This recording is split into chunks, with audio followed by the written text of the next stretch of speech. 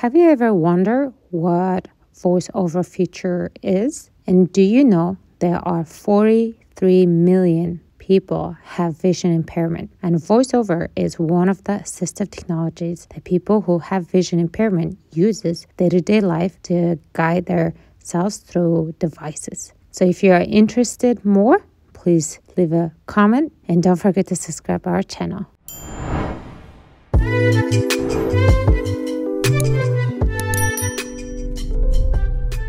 There are two ways you can go to your VoiceOver. One, going to settings and go all the way down, scroll down, accessibility, and the first choice will be VoiceOver. Or simply on the screen, search, you can type VoiceOver and then it will come up. Before we activate a VoiceOver, let's type in learn more. It will give you more commands and interactions and basic navigations, how they work. So simple as once to select an item, double tap to activate the selected item, 3-finger to scroll. So let's say done and go back and activate it. VoiceOver alert, important. It will read it to you. And if you selected cancel, you type in Cancel once button. and then twice to select it.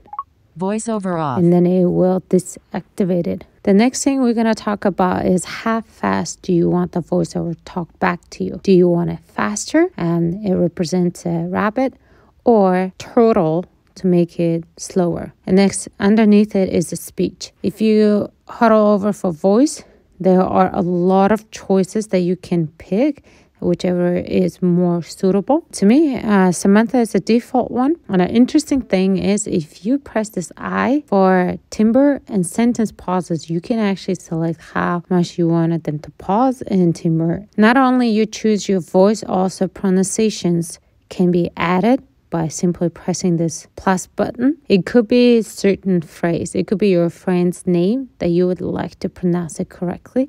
And then you can press the phrase and you actually can record it.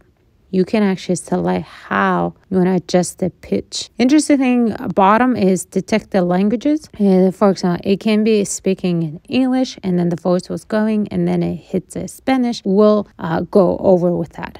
So for new language, just simply add new language, and from these choices you can choose them. In VoiceOver, next thing we'll talk about is Braille. In this one, I do not have much experiences, but I am learning about Braille. Foundation for Blind Children created such an incredible demo video that I will be linked into this video. You can actually press it and check out their video. Next feature we'd like to talk about is a VoiceOver Recognition, be image description that can describe the images in your app or on the web. The second thing is screen recognition. It will recognize your apps and make it more accessible. And text recognition, it will speak descriptions of the text found in the images. Today we talked about what are the features on iOS on VoiceOver. If you would like to learn more about it, please leave a comment, or if you have any questions, please let us know, and I will see you for the next video.